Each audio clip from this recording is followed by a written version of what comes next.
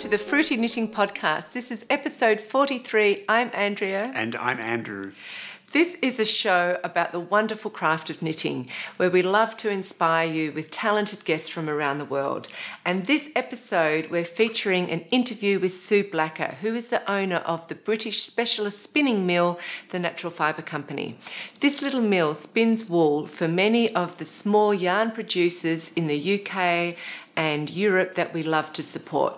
It also produces all the yarns for Sue's company, Blacker Yarns, which is really well known for its breed-specific yarns.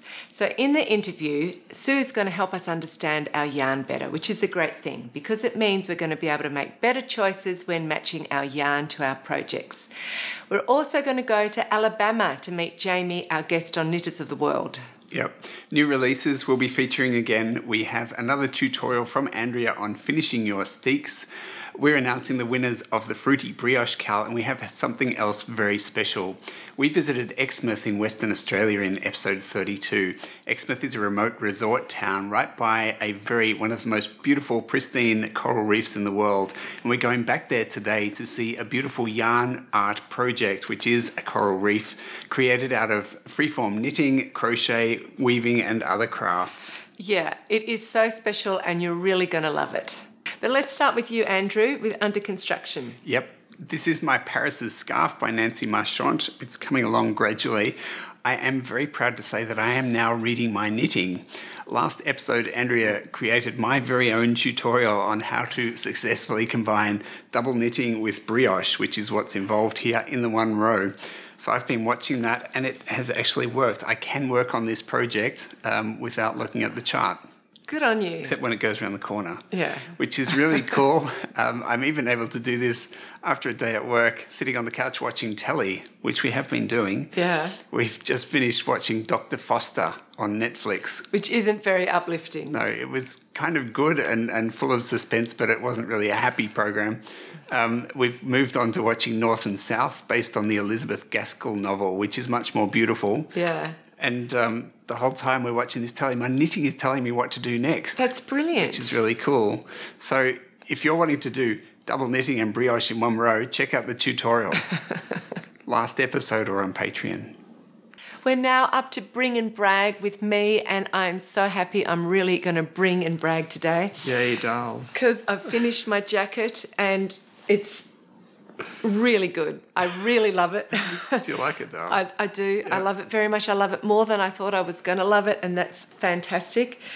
So let me tell you a little bit more about it. Here's a picture of the original. It is the Asmo's Kofta by Sissel Hujovic, and Sissel releases her patterns in a kit. It comes with the yarn, the pattern, the buttons, the ribbon, and you can get it in a blue and pink colourway if you prefer.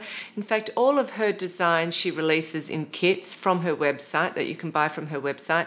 And sometimes she even helps you choose a different colourway if you prefer, which I think is a brilliant service. That's really cool, yeah. It is really good.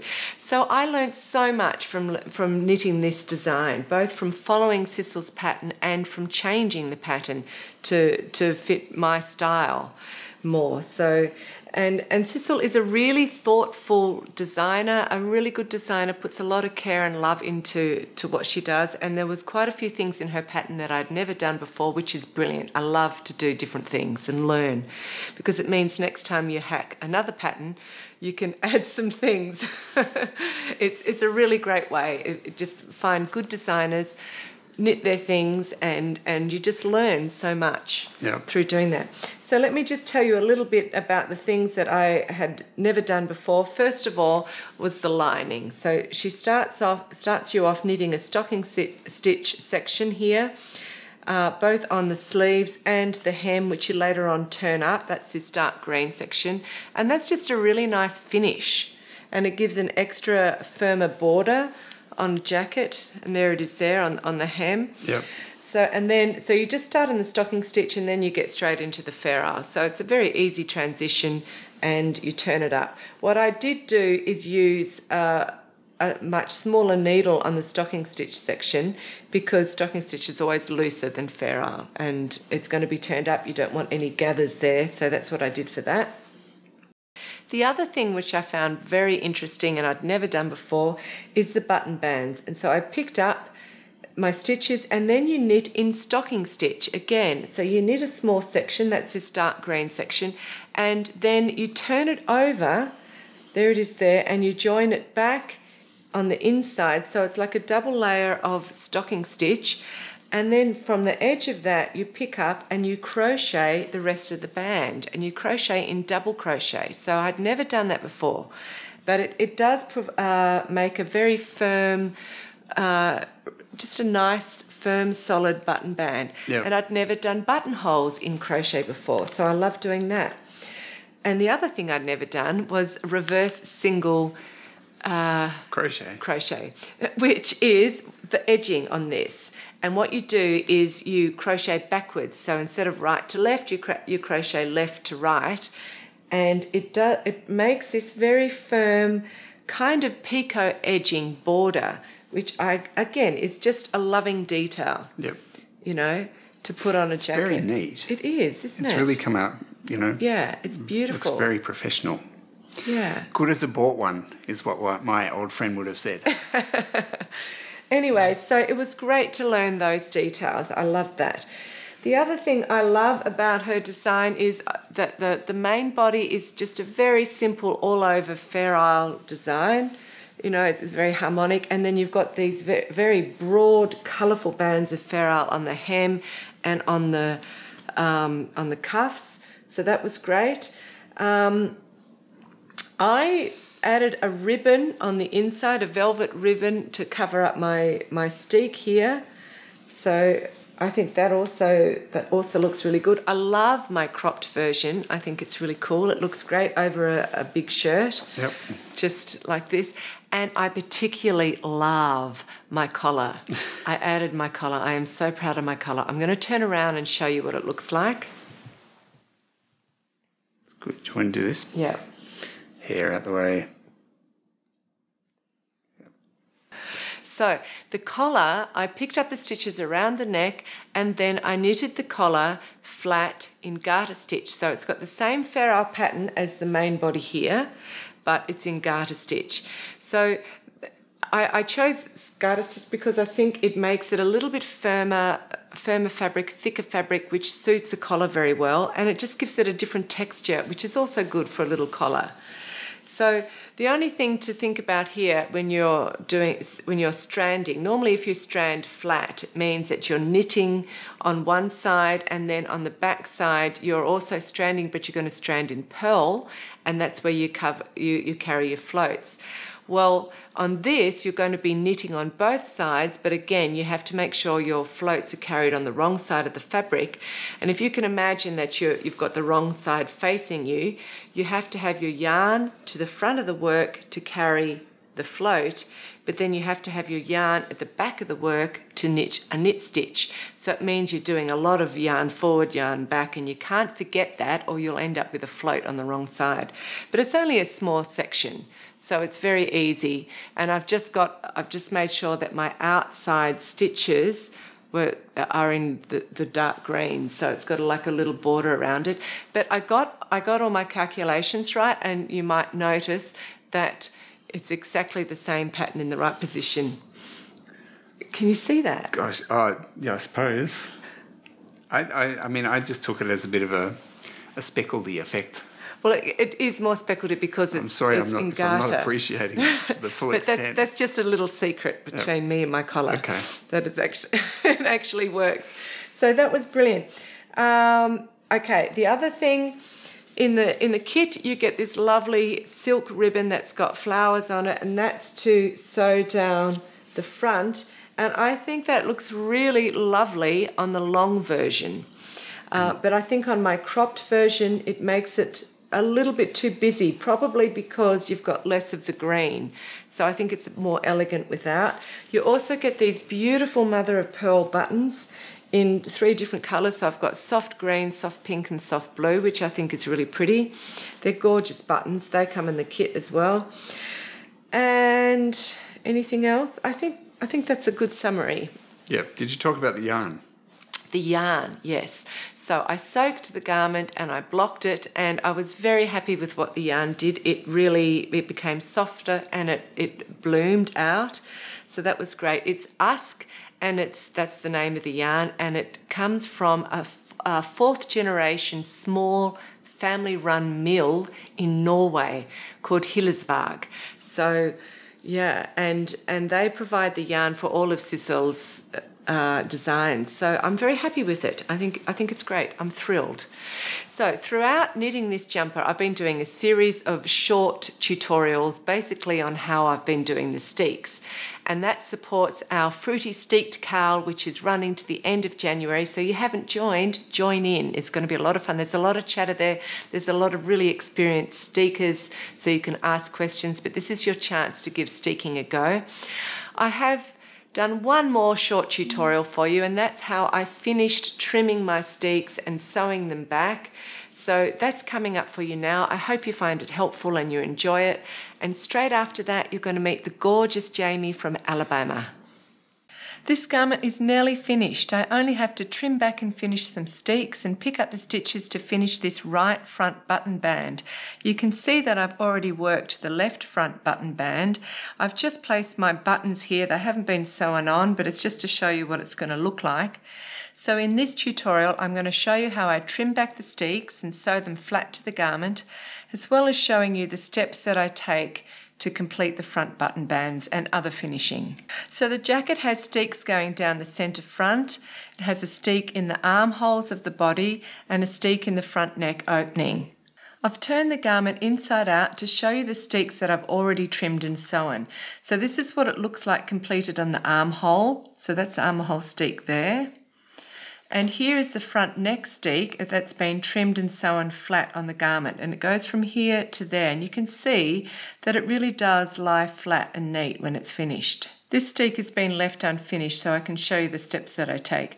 So before that, I've sewn in the sleeve to the armhole, and now I'm going to trim it back to just a half stitch away from my zigzag sewing line. So the steek was reinforced with a zigzag stitch on the sewing machine, and that goes to about here. So I'm just going to cut it around there. Make sure you always have your hand behind where you're going to cut so that you don't accidentally cut into 2 layers of fabric.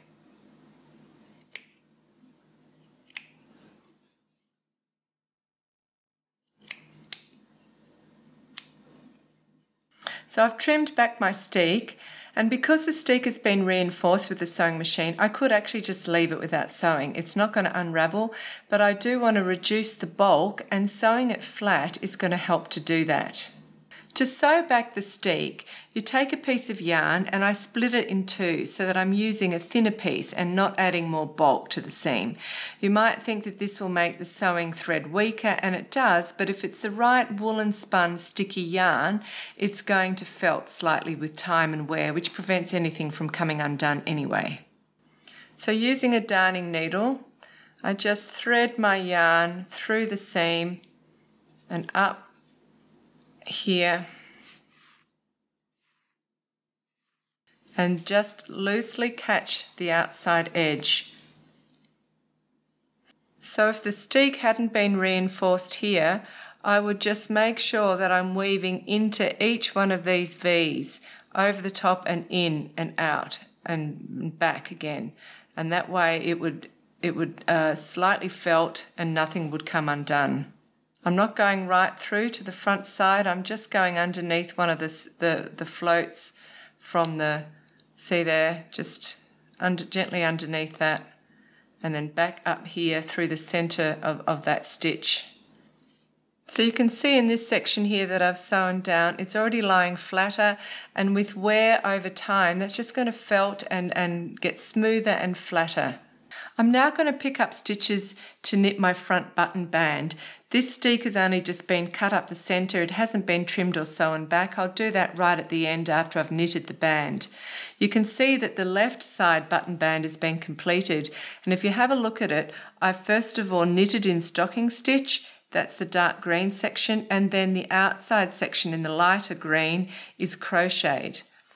Because my front band here, button band, is knitted in stocking stitch and not rib, I'll need fewer stitches than if I was going to knit a ribbed band, because rib always pulls together and has negative ease. So that means that I'll pick up stitches in roughly 2 out of every 3 rows. This column of light blue stitches here marks the edge of my steek, and I'm going to be picking up my stitches on the column on the other side of that, the column of stitches on the other side of that. So quite often you're told that you just pick up putting your needle through one leg of the stitch, but if you see that if I pull on that, that's going to create a bit of a hole. So I like to put my needle through both legs of that stitch, and you can see if I pull on it, there's no hole. I go under both legs of the stitch, and again, and then I'm going to miss this next stitch and go into the next one, and that means that I'm going knitting into 2 out of every 3 rows. I've picked up all of the stitches along this right side front button band, and you can see that I'm now ready to work the button band. And what naturally happens when you've picked up all your stitches is that the steek lies flat on the inside of the garment. It just wants to do that. So this steek just has to be trimmed back, just like this one here. So that button band I've already worked. You can see it's been trimmed, but it hasn't been sewn, but it's lying naturally flat against the inside of the garment. So I could either sew it, or else I could get a ribbon like this and then sew it. I would sew it with cotton down either side, just like that, and that gives it a really nice finish on the inside of the garment. But before I sew on the ribbon, I will block the garment so that I know it's lying in exactly the right shape, and I'll also steam press the ribbon in case it shrinks, and then putting it over the top like that, and it's going to look really beautiful.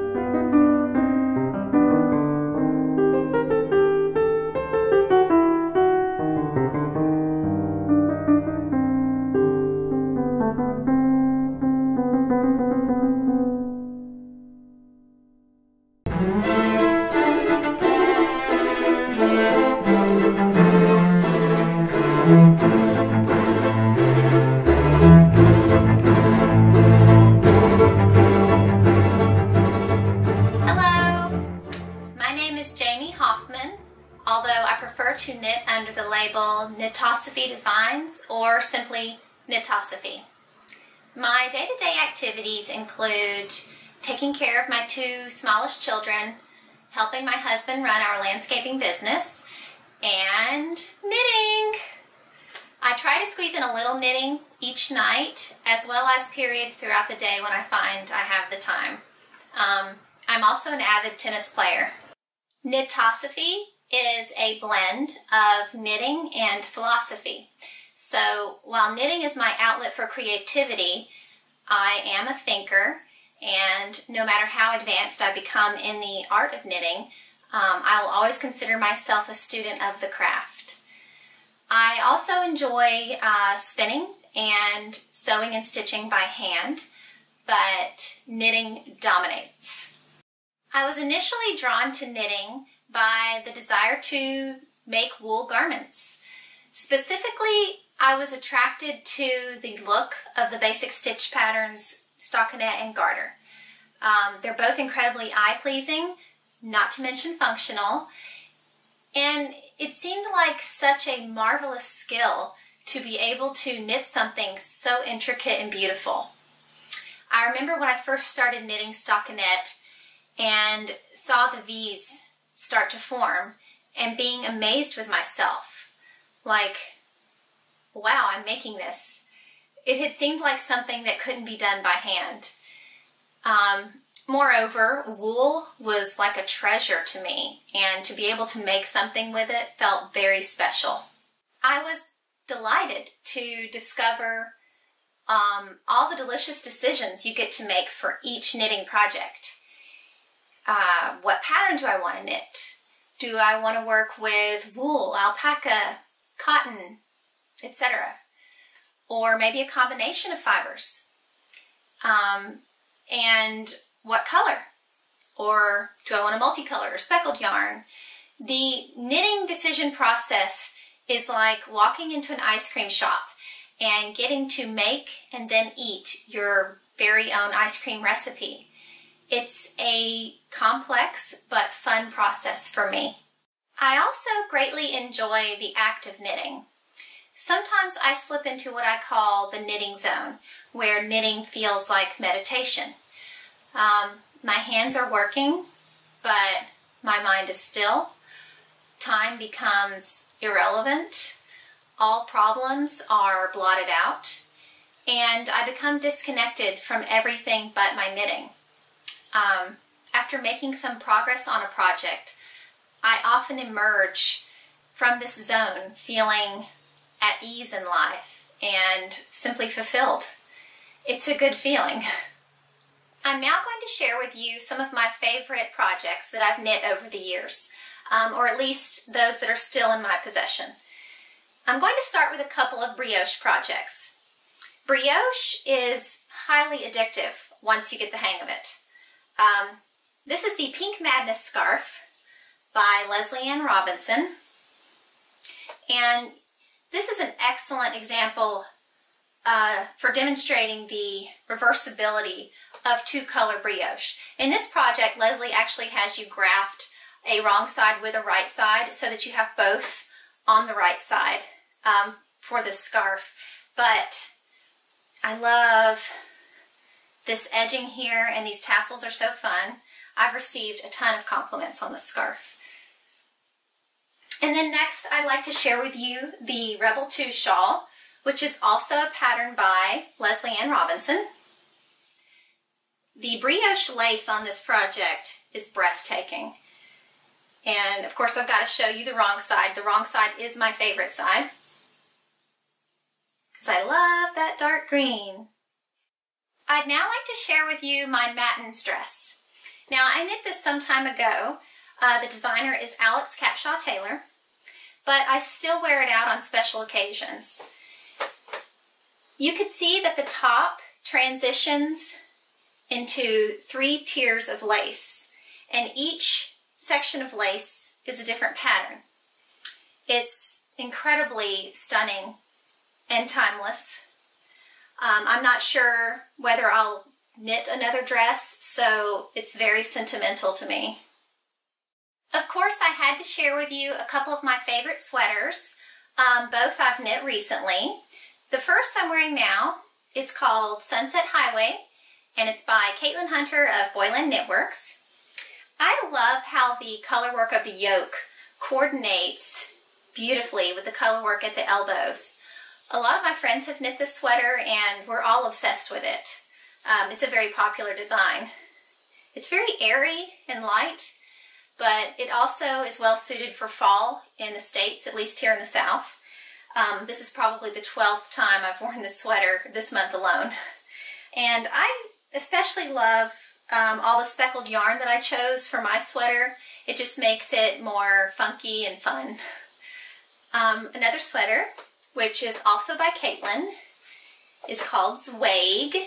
For this pattern, I just cannot get over how Caitlin has masterfully pulled all this together. The color work at the top with the little triangles, the color work at the bottom with the little bars, all with this big section of lace at the middle. It's got some kind of triangular shapes or maybe some diamonds in there. It's really amazing to me how she comes up with this stuff. And I don't know if you can see the detail down there on the body, but she's also incorporated some texture just to make it even more interesting, because none of Caitlin's designs are boring, which is why I love her designs so much.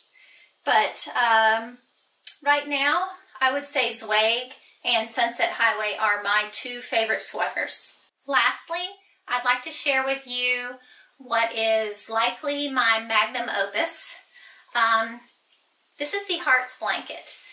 The designer is Bonnie Franz, and the pattern can be found in Noro Knitting magazine. I forget which issue. But if you know me, then you know I'm a sucker for color. So this blanket is very me. You can see it's in tarsia, and the color of each square is a different color from the heart inside. It was a lot of fun. And then I used mattress stitch to sew all the squares together in the end. That was a lot of work, but very worth it. I keep this blanket out year round. And of course I got to show you the back. The back gives you a little taste of my color work method, which is less than orthodox. I don't do floats. I stuck with mostly blues and greens, but I also tried to incorporate a lot of warm colors in there to make it balanced. But I love just looking at this blanket.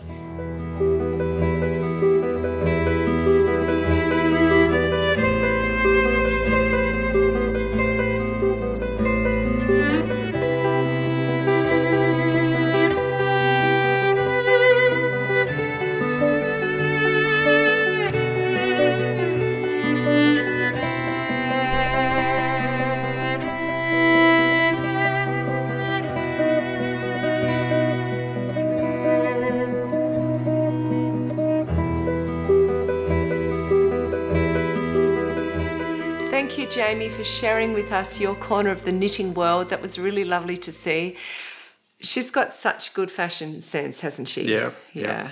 She certainly makes knitwear look very cool. It does help that she's very gorgeous, but if you look at her Ravelry page and her blog post, you can see that Jamie is very passionate about knitting and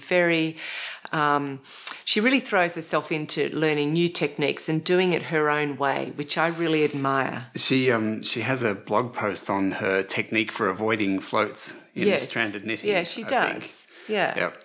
And I did also see on her blog she's got some really cute things for the kids. She does. She's got everything she knits, all of the garments that she's knitted, they just look so stylish and so well done. It's really beautiful. Yep. Yeah. Were you saying she's a test knitter for Caitlin? Yes, she is. She's very enamoured with Caitlin's designs, as you heard, which I totally understand because I think Caitlin Hunter is one of the most exciting designers that's come up. I think she's great. We did an interview with her in episode 41. So if you haven't seen it and you want to learn more about Caitlin Hunter, go back and have a look at it. I think she's got great designs. And she's only got a few because she's only started. But she's really exciting to watch and see what comes. Yep. Yeah. So, and we've got a live event with Caitlin Hunter coming up in January with our patrons. So patrons, start thinking about all the questions and topics that you'd like to hear Jamie talk about. That's coming up in January. And while we're still talking about Caitlin Hunter, I am going to knit one of her designs. So I have just finished this complicated Fair Isle garment, and I'm about to start a garment from Marie Wallen's Shetland book, and the one that I chose, the one that I love the best, Marie has told me is one of the most difficult ones. So I figured that I need a palette cleanser in the meantime. And I'm doing the Tegna. Here's a picture of the Tegna. And it's a one colour stocking stitch with a bit of lace. So I think that's perfect as a palette cleanser. Mm-hmm. And Caitlin in the interview describes this garment as a elevated basic. And she brought it out in summer, and it's clearly like a lightweight summer top, but I'm going to hack the pattern a little bit and make it an elevated basic winter top. So are you trying to deny winter this year? No, but I want to wear it as soon as I'm going to finish it. And and we live in Germany. That means that you've got winter for 10 months of the year. That's a bit rude, Dulles. Well, as Australians, it's not. Okay. So I'm going to add long sleeves to it, and I might just change a few little things, maybe around the neck, whatever, but I will do my best to keep the integrity of the original design. So I'm sure Caitlin won't mind me hacking it a little bit, but I'll do my best to keep it beautiful like the original. And I'm swatching for that right now. And I noticed... Very good. Yes, I always swatch, and I've noticed that in my swatching, my gauge, I'm probably going to end up using a tighter gauge than what's recommended, which is kind of funny because it seems to be my habit. Bit of a theme there, dolls. There is a bit of a theme. Thank you to everyone who joined our Fruity Brioche Kal. It was really cool to see how many people jumped in there and had their first attempt at brioche. Yeah. I think even if you're not planning to use this technique a lot, just giving it a go will have improved your knitting skills. Absolutely. Every time you challenge yourself to learn different movements through learning new techniques, I think you're training your brain to understand knitting much better. And then when you come back to your normal knitting, I think you find that you're so much more relaxed, you're less fearful, and you find it all easier. What about you? I'm still in the challenged phase, but I would certainly look forward to coming back to my normal knitting and finding it easier. Yeah. That sounds good. Yeah, wait till you finish your whole project. When I will you finish your my whole project, you'll be a whiz, you'll be a new man. A new man? Do you need a new man, dolls? I hope not.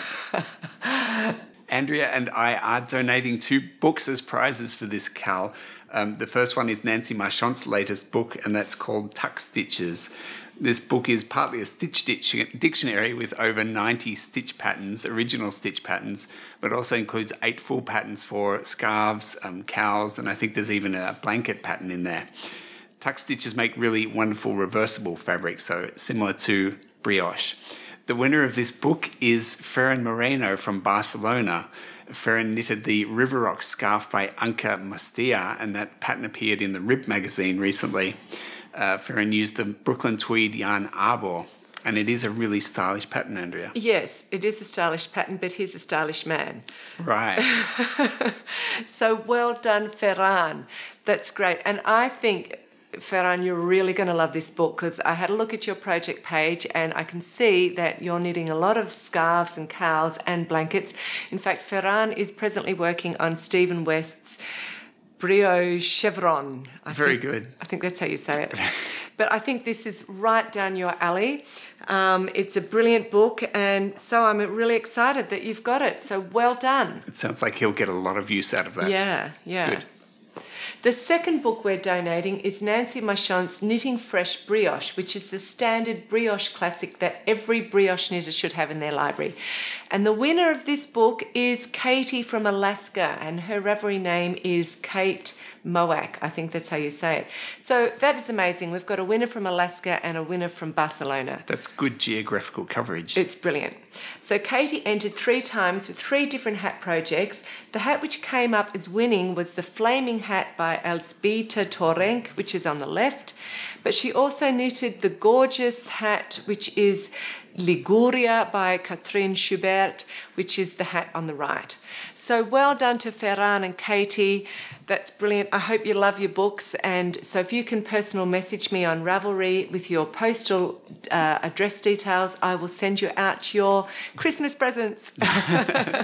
No, your prizes, yes. Yeah.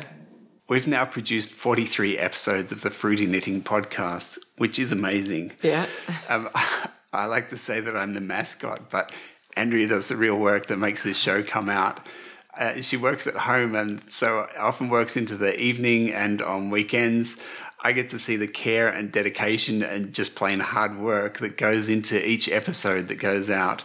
To let Andrea continue this work, we need financial support. And so we are asking if you have enjoyed the programs that we have produced and would like to see it continue, please become a patron of the Fruity Knitting podcast.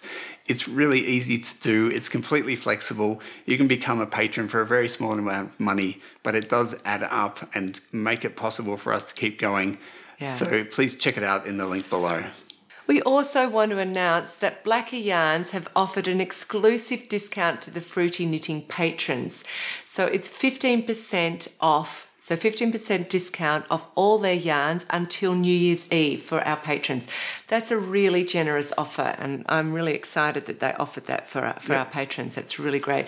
We have used some of their yarns, so we can recommend it. Your socks. My socks. The socks that Andrew's just finished knitting for me is the mohair blend, which I really love. That's great. It's so beautiful. I can, try that out for sure.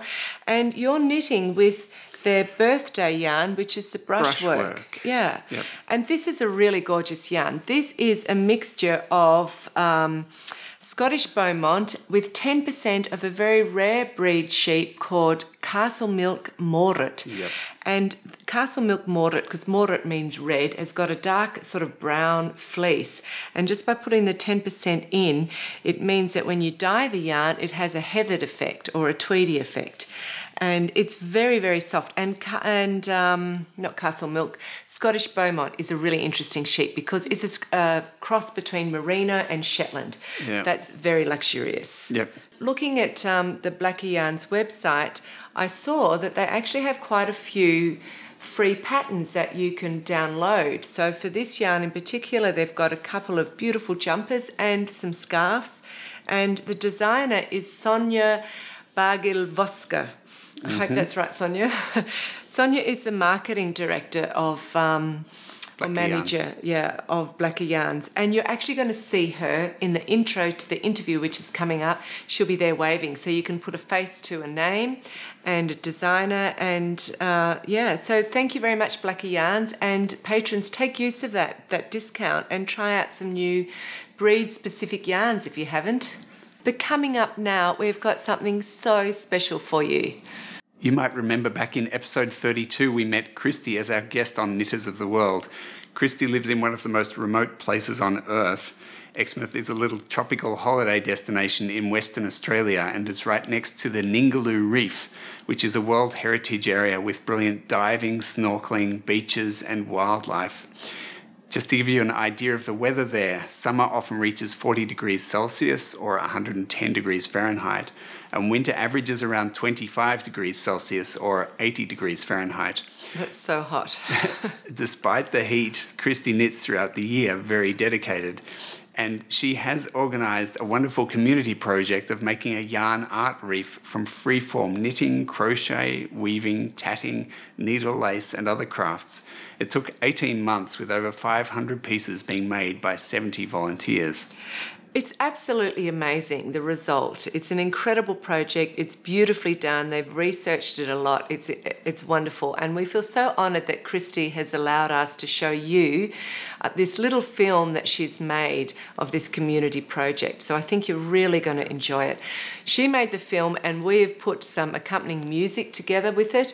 And just so that you understand what you're listening to, it's a symphonic poem that's written for orchestra by the French Impressionist composer Claude Debussy.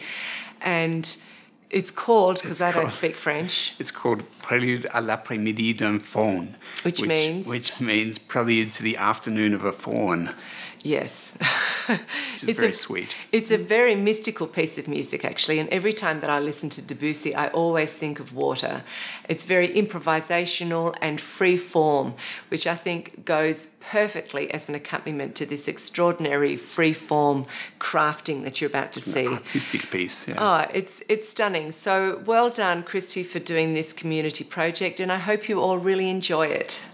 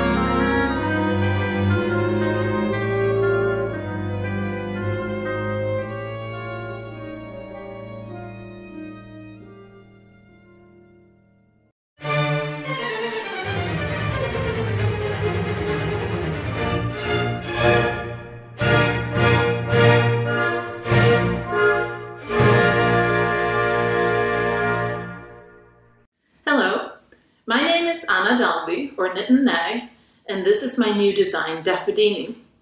Daffodini is a completely reversible lace shawl that's knit using 2 contrasting colors of fingering weight yarn. It's designed using a combination of seed stitch and a Shetland lace pattern. Seed stitch is a really great stitch to use when you're trying to change colors and still create a reversible fabric, because unlike garter stitch, which creates a whole row of purl bumps on one side of the fabric where you really see that the color is changing, seed stitch tends to blend that, so it looks the same on both sides. So you see how the stripes transition here, and on the other side it looks exactly the same. Daffodini is a triangular shawl, and it's knit on a bias. You cast on in this upper corner and you work your way across like that, and then you're going to be binding off along this outside edge here, this yellow part. It also has a picot edging along the outer edge for some extra visual interest. Daffodini is a part of a collection that's called Reversible Lace that contains a number of lace shawls that are all designed to be very wearable, because when you wear your lace shawls, you're going to be moving around in your usual day-to-day activities, and it might slide around, and you don't want to have to worry about having the right side, the wrong side showing of the shawl, but just throw it on and it looks good no matter which side of the fabric that's showing.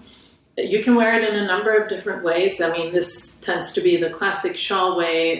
You could put it over a little black dress for a bit of a party outfit, or you can bunch it up a bit more around your neck and wear it with jeans and t-shirt, or as a scarf under a jacket now that it's getting cold here in the winter. I hope you'll enjoy knitting this shawl as much as I did, and thank you for watching.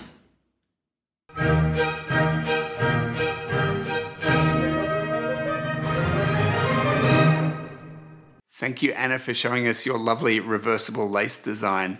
Dulls, I did think the Shetland lace part of that design looks very similar to the bird's eye lace pattern that Elizabeth Johnson was showing us in episode 40. Yes, definitely. Yeah, it's true. But I liked it. Yeah. I like the combination of the lace and the seed stitch. Yes. Yeah. A bird theme. Bird seed, you think? Bird seed, yeah. Right. Coming up now is the interview with Sue Blacker of Blacker Yarns, and this is a really informative interview and also fun. I think you're going to enjoy it a lot. You'll also get to see Sue's own flock of Gotland sheep, which are very handsome looking sheep, I have to say. Yeah. So we are actually going to take a little break. I have not had a holiday since Christmas last year, and we're going to go to Snowdonia, Wales again to have a holiday. I have been working very hard. It's been a great year, but a lot of work, and I do need to stay fresh. So we will be having a break over that time. Not a proper break, because actually we are going to be doing some interviews because we're in the proximity of some fantastic people that we really want to be able to share with you. So it won't be a full break, but it will mean that our schedule won't be the same just over the Christmas, New Year's period. So you have to bear with us. But it's important that I stay fresh so that next year we've got another fantastic year of programming. More inspiration. Yeah, coming for you. Yep. But I want to thank you so much for being with us through the last 18 months. We've been doing it now for 18 months. And also for the generosity of our patrons. Without you, there's no way that we could do this show. Absolutely no way. There's just too much work involved. And so thank you so much for your belief in us and your support. We absolutely appreciate it. And thank you to everybody.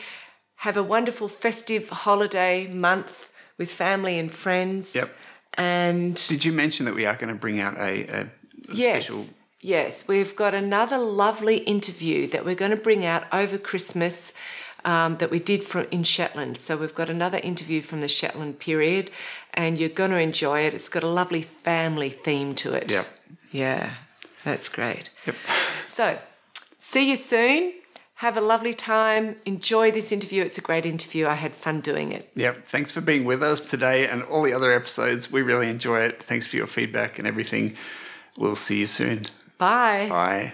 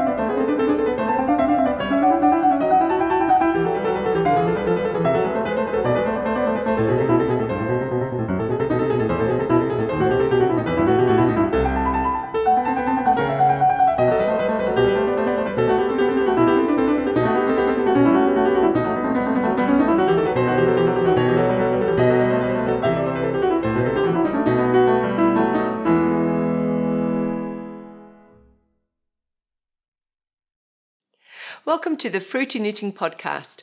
My guest today is a very interesting and talented woman. Sue Blacker was once a stockbroker working in the heart of the financial district in London. This is not the obvious background for a passionately pro-organic and environmentally active sheep farmer. But Sue strongly believes in buying and making locally and creating things to last. She's the owner of the Natural Fibre Company, which is a specialist woolen mill in Cornwall, where farmers can send small quantities of fleece to be spun into yarn. Sue has gained a wealth of information and experience through working very closely with sheep farmers all over the UK and through developing yarns for her own brand, Blacker Yarns. I'm very excited that Sue has agreed to come on the podcast and share her knowledge with us. So thank you, Sue, for your time and welcome. Thank you, Andrea. It's nice to talk. So, Sue, when I was reading up on you for this interview, I was deeply impressed at your wealth of knowledge. You've got a wealth of knowledge in many different areas, from sheep breeds to the technical production of yarn, sustainable and organic sheep farming, and the yarn industry in general. So can you just start by telling us a little bit of background on yourself and how you acquired this knowledge? That's quite easy. I was born and brought up in Cornwall, and like most young people then, I went away to university, and from there I went into the city and did finance. I studied history at university, and I think that gives you a bit of a long view sometimes, which is quite helpful. But also you have to learn stuff, and I just love learning, so I've always wanted to learn. After a while, the city became a bit dull and boring, to be honest. Most people wouldn't think that, but when you've done it for a few years, I grew out of it. And then moved back to Cornwall, where I ran an environmental charity and then a woodland charity. During that time, we got some sheep to keep the grass down, and from that I started with getting their wool processed by the Natural Fibre Company when it was in Wales. And then when Myra and Philip wished to retire, it looked like the timing was right for my life and theirs, and I was able to buy the company, relocate it to Cornwall, and start in 2005. So we've just had our 12th birthday. I have to confess you a bit about the knowledge. We may be able to spin yarns, but I'm not a very good hand spinner at all. And what about, can you just explain briefly the relationship between the Natural Fibre Company and Blacker Yarns? Yes, it's very straightforward. The Natural Fibre Company is a commission spinning company. It spins for all sorts of customers, from quite large ones all across Europe down to very small holdings with only a few sheep or goats or alpacas. And amongst its customers is Blacker Yarns. So in that sense, we simply have an in-house customer. We found that there was a lot of lovely fleece around that people weren't necessarily wishing to process themselves, and it was too good an opportunity to miss. And so the main difference is that we make in Blacker Yarns, we might make either blends of breeds or individual limited edition breeds, but they're from a whole breed from the UK, whereas all of our local Natural Fibre Company people, they have the direct provenance of my sheep, my fields, my yarn, right there. And you did a survey, which I thought was very interesting. Right when you bought the Natural Fibre Company, you did a survey amongst sheep farmers who were wanting to turn their fleece into yarn. So talk a little bit about that, because that's a very clever thing to do, to get this research and information. It seemed like the right thing to do, really, to market research. I was going to be having to write a business plan, having to get money from the bank, having to apply for grants, and for that they want to know that you actually understand your market. So very helpfully, Myra was willing to let me send out an email questionnaire to all her database, and we later on updated it a few years later, and we now do a small survey almost every year. And so we were asking people things like how many sheep or goats or alpacas they had, whereabouts in the country they were, whether they were planning to grow, stay the same, maybe retire, so that we had an idea of their future plans, and then also a good idea of the types of fibre. All of these, of course, were already either customers or contacts of the Natural Fibre Company, so in that sense it was a limited cross-section, but we were obviously pretty lucky because we had a 15% return, which is pretty high. Most male questionnaires get 2%, and trudging through 400 or so replies took me a while, but from that we developed our business plan.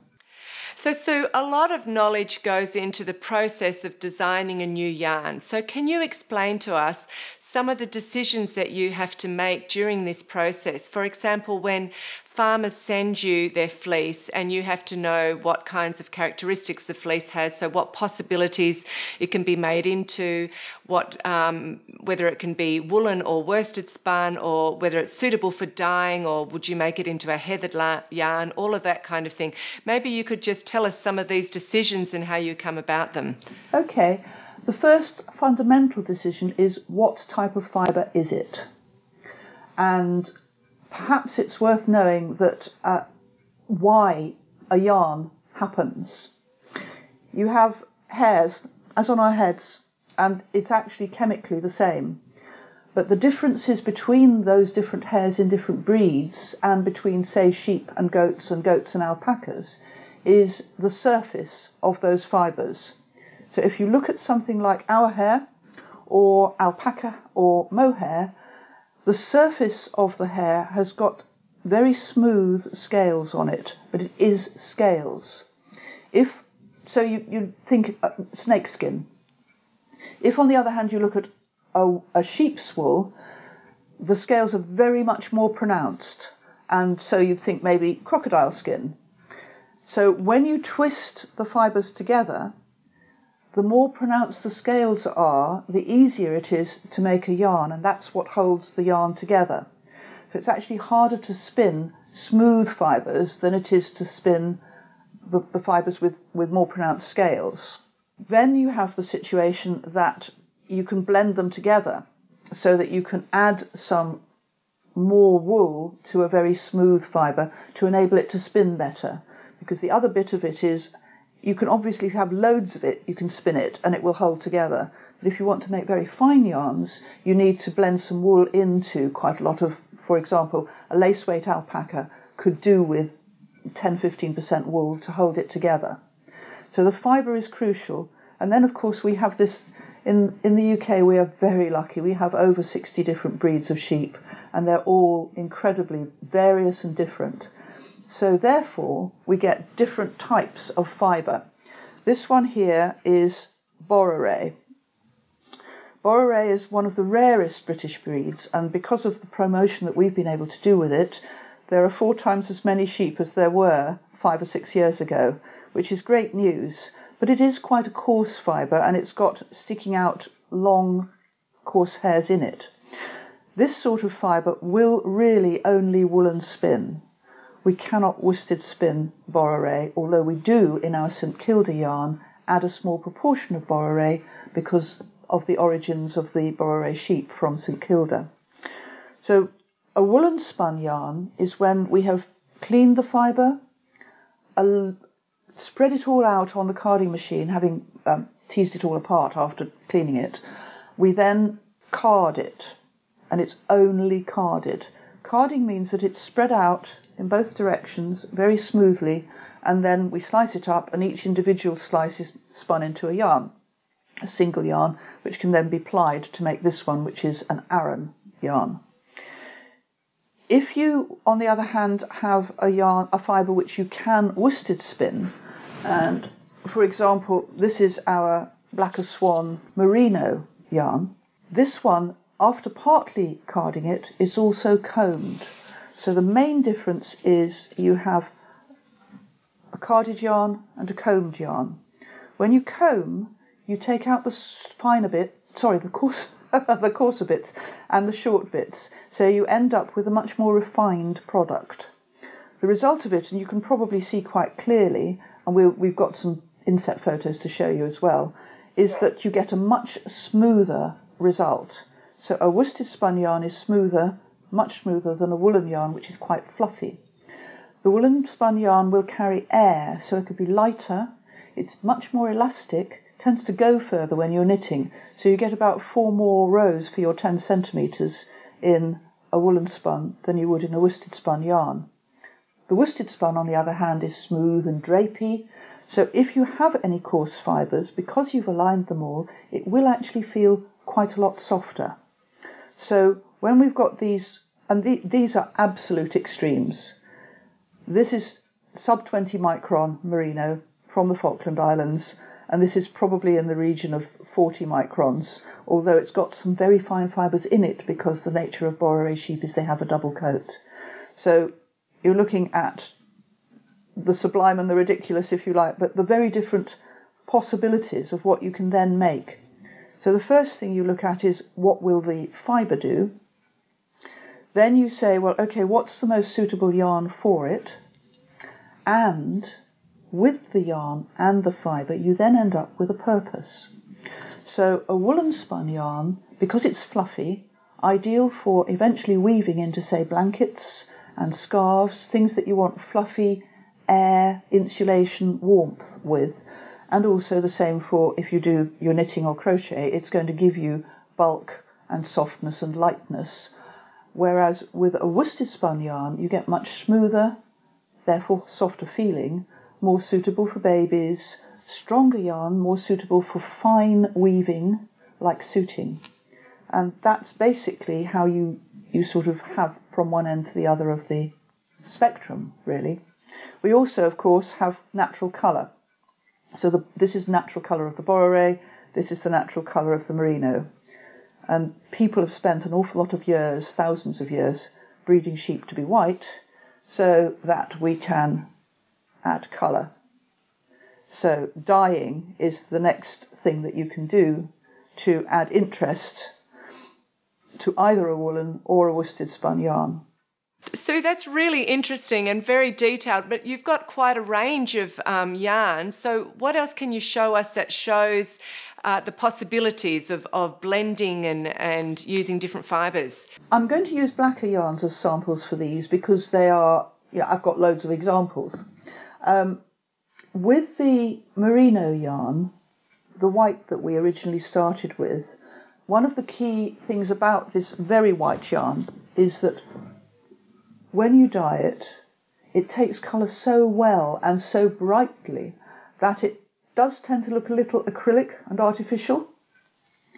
So what we actually do is we make our first blend is Pale Maiden. Now this has got a small proportion of Shetland wool in it, which changes the colour. And with the result of this, we end up with a base over which we can dye more attractively than just over the white. So Blacker Swan is a basic pure merino. It runs from one farm only, and it's worsted spun because merino, otherwise, if you woolen spin merino, it's ever so bulky, and it really doesn't behave well. It's got a lot of memory in it, has merino. It's very fine, it's got a very fine crimp. So one of the things about making it worsted is that we're trying to forget some of that memory so that we can control it to make something more usable. But you do find still that merino yarns are quite difficult to block. On the other hand, we have our classic Now the classic was something that we introduced as a basic yarn to complement all the rare breeds, the individual rare breed yarns that we started with. And classic has got about a third Blueface Leicester for softness. It's a woolen spun yarn. The remainder of the yarn is a mixture of white wool, but also in this particular case, Manx Lochtan brown wool, which again gives us a sandy coloured base over which we can dye. This one dyes beautifully turquoise olive, for example. They look really nice. So this is very much a woolen spun yarn. It won't feel as soft, and I think this is one of the things that when one's trying to explain to a knitter, she's pretty much always going to say, oh, I love the merino. The merino's great, that's just what I want. But the merino will not be good for socks. You'll wear it out. It's too fine, it's too soft, it wears out. It will also, because it's fine, it will pill. This, on the other hand, much better for socks, will not pill. It will be not as soft to touch. However, the other attribute, which is one of the things I absolutely love about woolen spun yarns, is that over time they soften and mature much more than the highly refined and trained worsted yarn. So this will gradually, with use, it will gradually felt a little bit together, soften, and it will become like your most favourite thing. With a worsted spun, yeah, you'll have some style, it'll be fantastic, it's for the right occasions, and over time it will wear and it will actually get thinner rather than softer and thicker. So that again is a difference. Then we start having fun. So, for example, I've got a little range of all sorts of things here. These are typical other things that we can do. So if you don't think that wool on its own is interesting enough, then you can add a little bit of silk. And we have our Samite blend, which uses high welfare silk. Now this we deliberately made as a woolen spun yarn. It's one of the finest yarns that our machinery will make, and it's a 3-ply weight. I've always loved 3-ply weight because it's just a lovely stitch definition, lovely drape to it, lovely fine stuff. So that's got a little bit of silk in it. Now the silk, although it is a protein, takes the dye differently from the wool, so we end up with a much more variegated surface because the silk has tiny little slubs in it, and a variegated appearance to the yarn itself when it's dyed.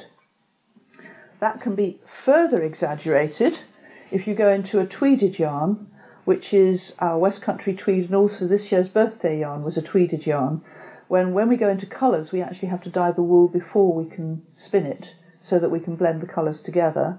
And in this case, we've added little tiny knots of colour called neps, which make the contrast and brightness of the yarn. You then get something else entirely, which is taking the luster.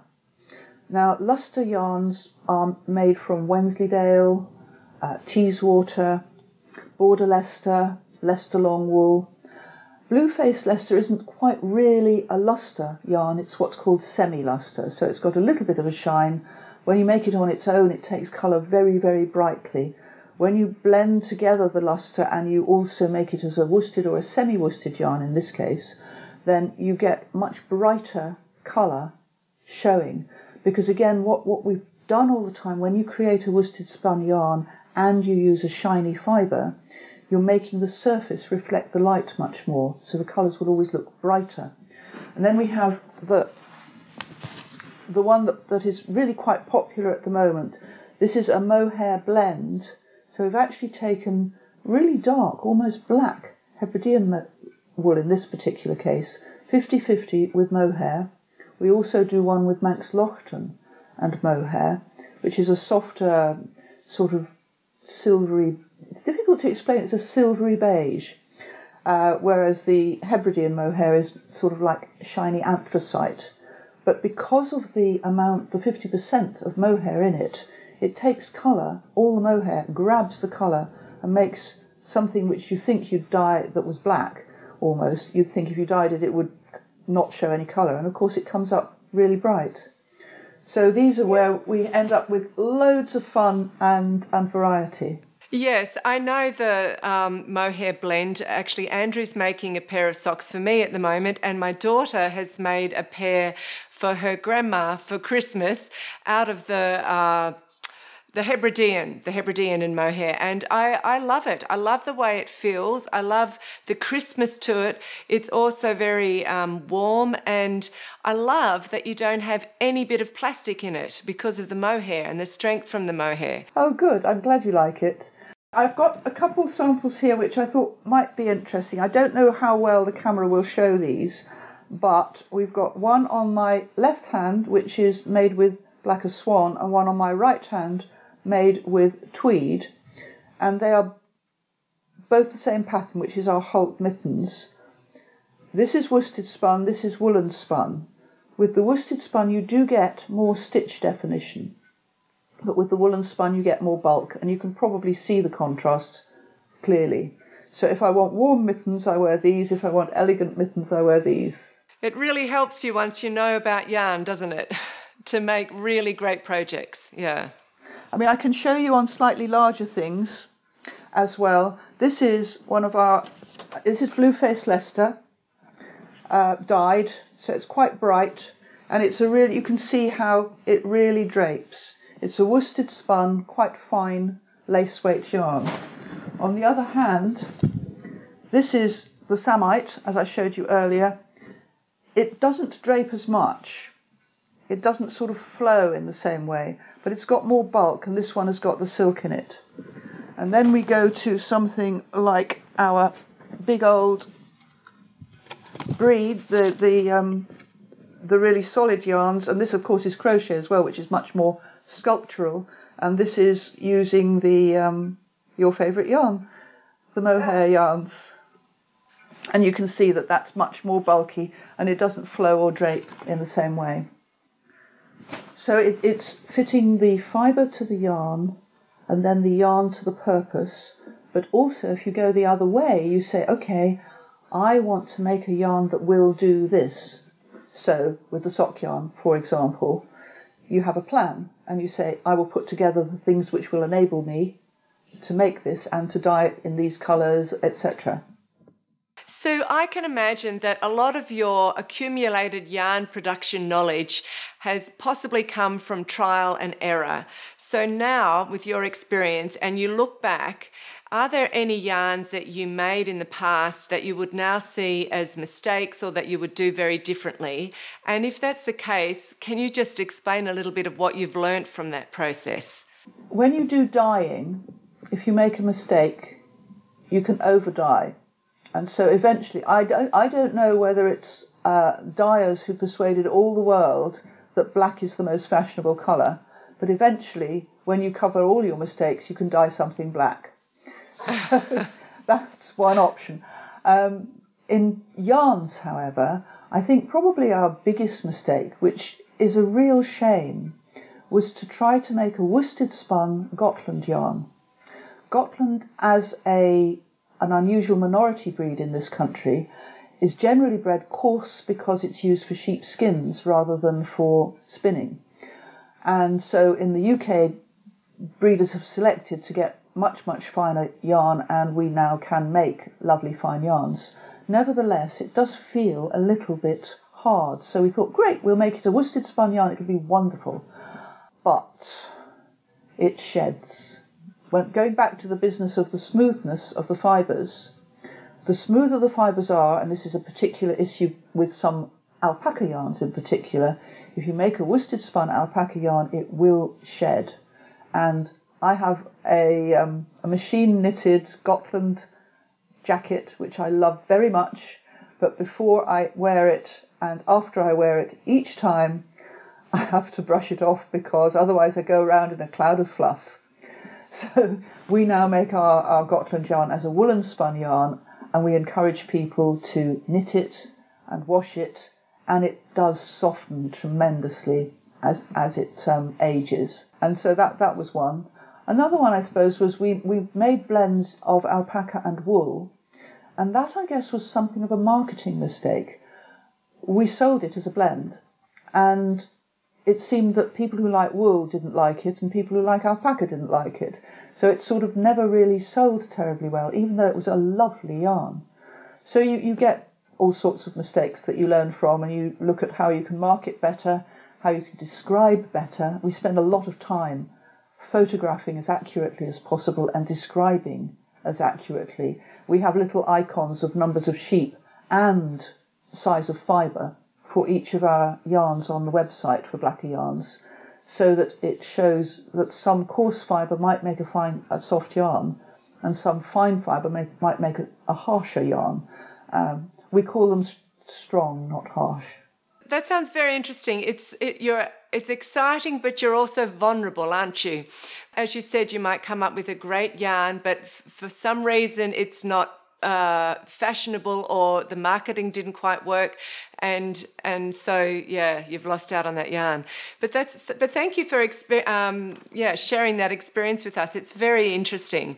And I've just got one last question for you, because on your website under values you've written, "We believe it is wrong to use oil-based or high-energy input fibres when wool and other natural fibres are sustainable, high-performance raw materials providing warmth, insulation and comfort. And for the sake of people living on the planet in the future, we believe in doing as little damage as possible."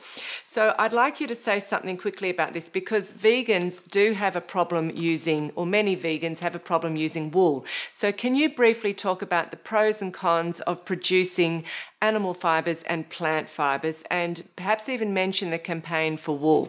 It is a difficult issue. Some people have very strong views, which I respect.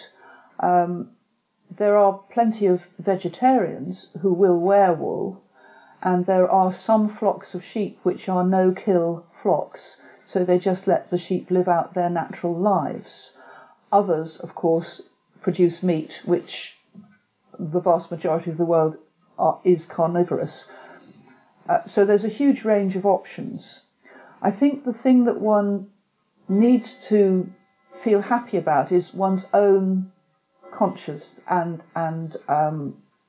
when I took on my bigger flock, when I moved from having just a few pet lambs, I had to make a decision about killing them, because they breed, they want to breed.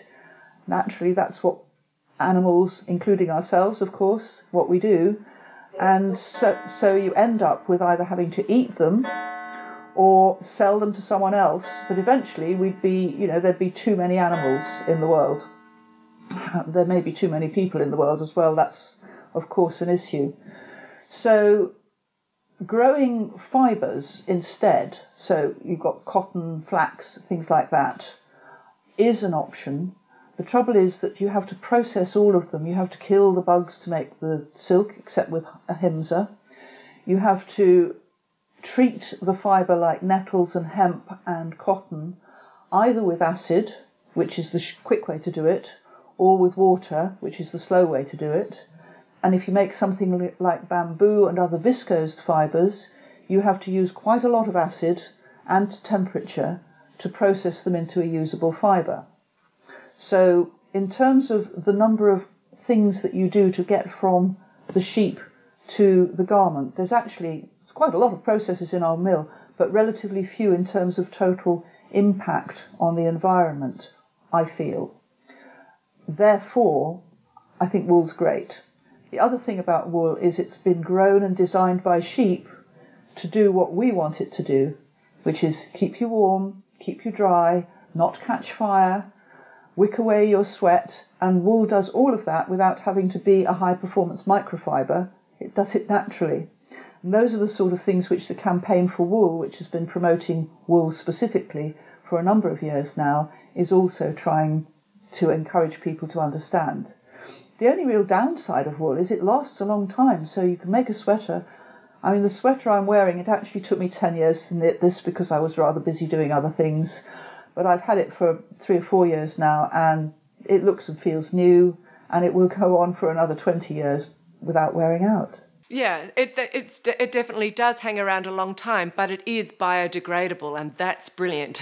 Eventually it does biodegrade, yes. And if you've not put loads of chemicals into it in the first place, the main thing by the time you get to put it on a landfill site is it will contain some detergent. And again, you need to look at which detergents you use in order to both maintain the quality of the fibre and also what happens to it when it's disposed of eventually.